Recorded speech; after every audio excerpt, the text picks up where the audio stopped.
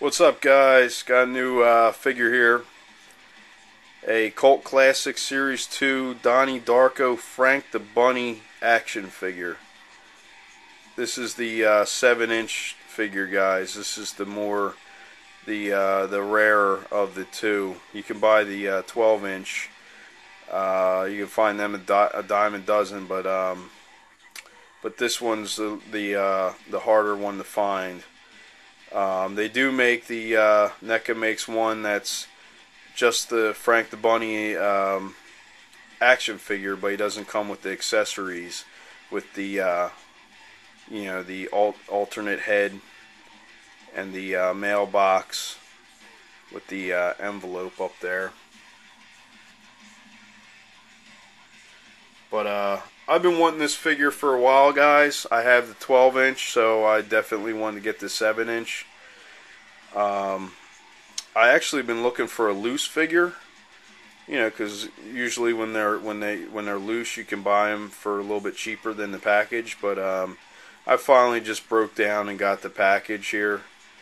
Even though I'm going to be tearing the package open, I'm actually going to break the package open in a few minutes here and show you guys what the figure looks like outside of the package. But here's the back. Here's the back of the package. Sorry, there's a little bit of a glare there, but let's see if this side might be a little better. Nope.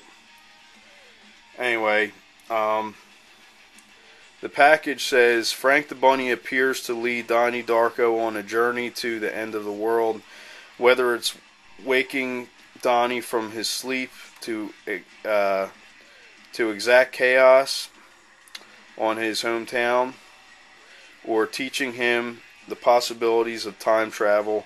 The mystery of Frank shakes the walls of reality Donnie lives in. Frank the Bunny, Cult Classics.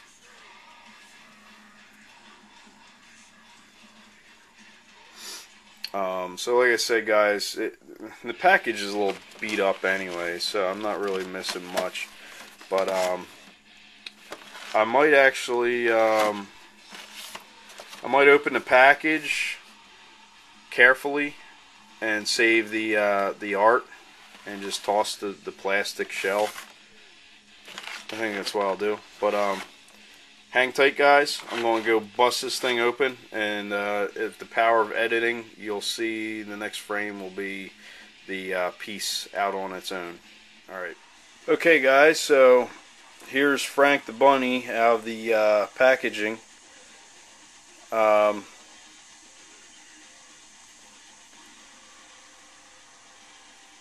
Very cool. He's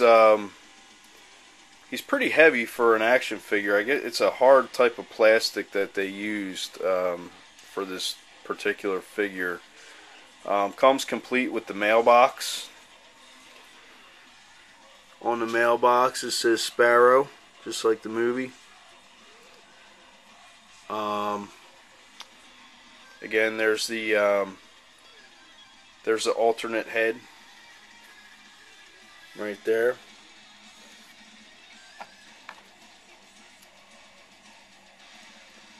Okay. And then you got the envelope there, the letter. Sorry, guys, I know the closer you get, the more blurrier it gets. But it does say Roberta Sparrow, and the return address says Darko. Sorry, guys, I know it's very... I can't even see it on my screen here, so I know you can't see it. But anyway, it's a nice solid piece, and it's heavy. The mailbox does open. See if I can open it here. Throw the letter inside there.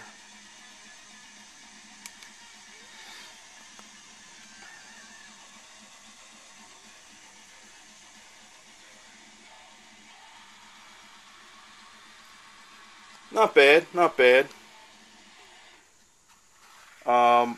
What I think I'm going to do is go ahead and put this right next to the 12-inch piece, 12-inch Darko. Yeah, that's kind of what I do in the collection. I kind of, if I got a bigger version of it, I put a smaller one right next to it. Kind of keep it all in, you know, in uniform. But I did take the packaging apart. This was the slip inside. As you can see, it's pretty banged up and wrinkly. I mean, I didn't, you know, I took it out perfectly where it wasn't ripped or cut in any type of way.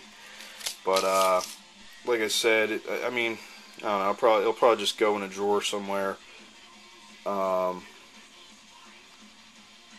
the artwork is cool. That's why I'm going to go ahead and save it. And I'm just a big Donnie Darko fan anyway. So I'll just go ahead and save the artwork aside somewhere, throw it in a drawer and forget about it. But there you have it, guys.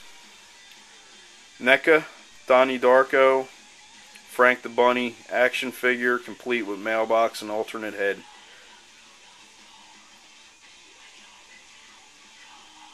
Alright guys, comment below.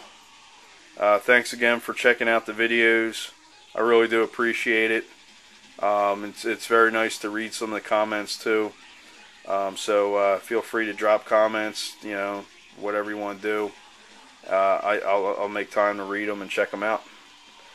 Alright guys, peace.